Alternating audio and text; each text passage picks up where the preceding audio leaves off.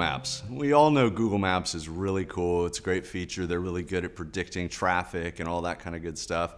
And they're introducing a bunch of new tech behind it. Like they've got satellite views now and AI that's predicting what businesses are where. They're able to go to small countries that don't even have addresses and do better navigation there. So tons of cool features. They did a whole product announcement video. You can watch it, it's in the description.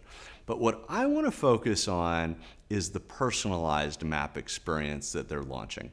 So what they're doing now is instead of just showing us, oh, well, 50 people like this place and 10 people hated this place, etc., they're giving me a personalized experience based on my past behaviors, based on what types of restaurants in the past I've said I liked or didn't like, or what types of places I've gone in the past. The more interactions that I'll have with maps, the better it'll get at predicting whether or not I would like a specific place. My tastes are probably different from yours. Everybody has their own way of shopping and living, and maybe I want a really niche, gritty, raw food experience that might be a little hole in the wall, and somebody else might not like that. For instance, my wife, she hates that kind of place, but I love it. So everybody has their own taste, and my maps experience should be my own, and Google got that. And so now they've developed personalized maps experience. Right now it's a separate tab. I think eventually it'll just be the maps experience. It's a personal experience.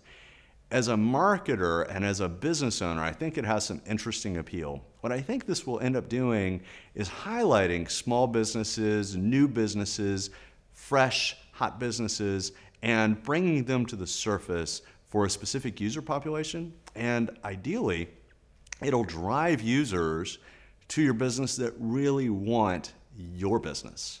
It'll give you your perfect customers faster. And I think that's a really cool thing for small business. And I love small business. I think that's where the economy is built.